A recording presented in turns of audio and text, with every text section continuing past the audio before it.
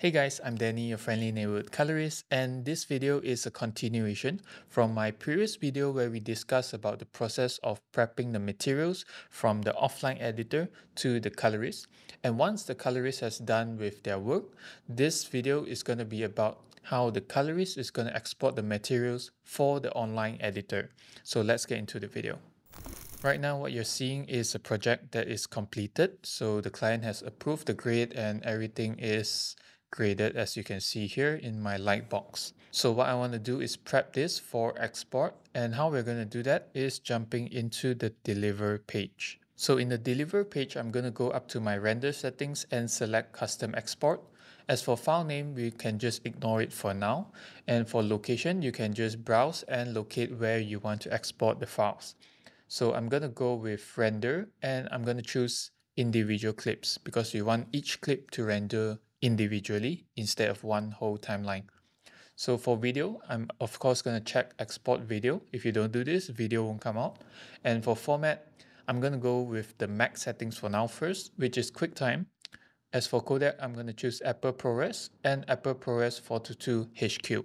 So this is the usual type of codec that I will export 422HQ if there is no further instructions from the online editor, because 422HQ is 10-bit and is good enough for most use cases. But sometimes I do get requests from the VFX team to export in Apple ProRes 4444, which is a higher bit depth, which is 12-bit, and there's less subsampling, so there's more details to do VFX. But if you're using ProRes 4444, the files are gonna be super heavy, especially if you're rendering at source resolution later. So if you're dealing with 5K or 6K footage, it's gonna be super heavy. Hence why I find that ProRes 422HQ is good enough for most use cases. So the next thing that we're going to do is to render at source resolution. So we want to maintain the resolution of the files without having to downsize it to maybe 6K to 4K or 4K to 1080. We want to export at the same size. So when the XML connects back later on, we won't lose any resolution from zooming into the clips. And then I'm going to select use constant bitrate. And for advanced setting, I'm going to set this to auto. As for color space tag and gamma tag, I'm going to just set it to same as project. But if you see in my project settings, color management, I have it set to timeline color space, DaVinci white gamut, intermediate, and output color space Rec 709A. So this is for Mac. Alright, so the next thing that we're going to do is make sure force sizing to highest quality is turned on, and also force debayer to highest quality. So this is to ensure that the clips will be exported without any loss in quality. And for enable flat pass, we just leave it off. And we also have to check for disable sizing and blanking output so that it removes all the zooms and the crops, and you're left with the source sizing of the footage. And lastly, I'm also going to add frame handles. And usually I will go for 25 frame handles because 25 frames is 1 second here in a PAL country. If you're NTSC, maybe you're going to choose 24 frame handles.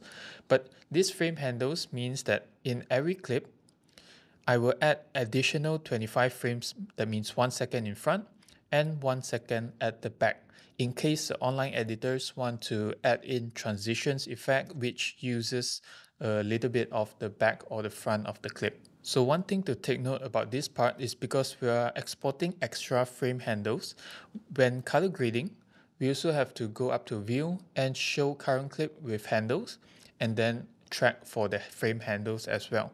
So if you don't track for the frame handles, then the tracking might run off when you export extra frame handles. So not to forget all the Windows user out there, you might not have Apple ProRes. So what you can choose is actually DNX HR, which is high quality. So we can choose DNX HR, and you can also go down to DNX HR HQ, which is sort of the Windows equivalent of ProRes 422 HQ. And all the other settings are basically the same.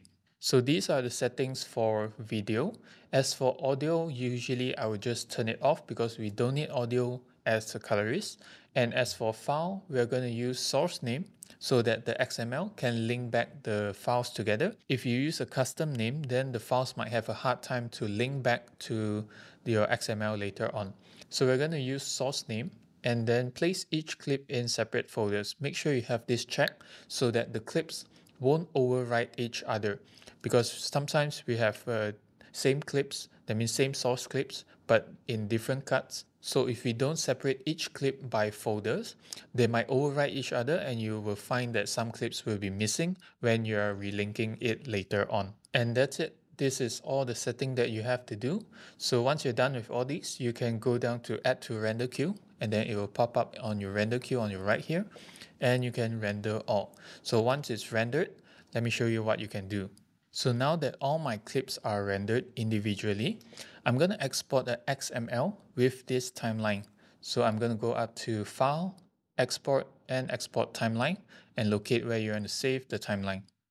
I'm just going to save it here as Timecode BYD, and make sure that you're selecting FCP 7 XML, which has this .xml. So I'm going to click on this and save. Once I have my rendered exports and also the XML, I like to relink them back myself for two reasons. Number one is because I want to check that each clip is present in the export, so we don't have to go back and forth during the online process if there's any missing clips. And the second thing is because sometimes the XML doesn't read the files properly. Like let's say your source footage is from a RAID camera, so it's an R3D file. So if you export the XML with the R3D file tag, sometimes if you export in QuickTime, which is .mov, it doesn't read the file properly. So if I relink them back using MOV, then the online editor won't have any problems relinking back the MOV files with the MOV XML later on. I hope that's clear enough, but let me show you what I'm talking about. So in the edit page, I'm going to go up to my bins over here and create a new bin. I'm going to name this export. So in this bin, I'm going to drag in all my render clips by going into my export rushes, and all these are the rendered. So I'm going to just drag it in and it's going to come in, and there you go. So I'm going to close this first. Once I have these here, I'm going to import back the XML that I exported just now.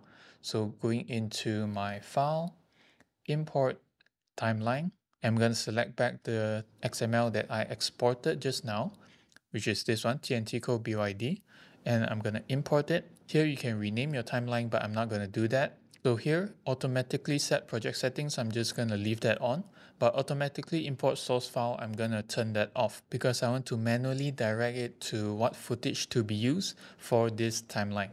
So I'm going to leave the others and select OK.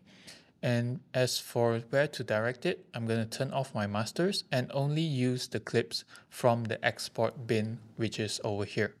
So if I select OK, then the clips will link nicely like this. So this is the exported clips, and I can go into my lightbox to check whether all the clips are linking properly and nothing is missed out. Once that is done, I'm going to go up to File and Export Timeline, and then select where I want the timeline to be exported, which is over here in my exports folder. So I'm going to replace that. So if everything looks good, you can go into your Finder. You will have your rushes, which is the footage that is exported, and also your XML to link back the footage. And you can either put this file in a hard drive or also upload it to maybe Frame.io. It's my choice because it has very fast upload speeds and also download speeds. So that's it. So I hope this video helps you to make sure that the process of exporting to the online editor is smooth. And if you have any questions, feel free to leave them down in the comments. I'll get to them as soon as I can. So that's it for this video. Thank you. Take care. Bye-bye.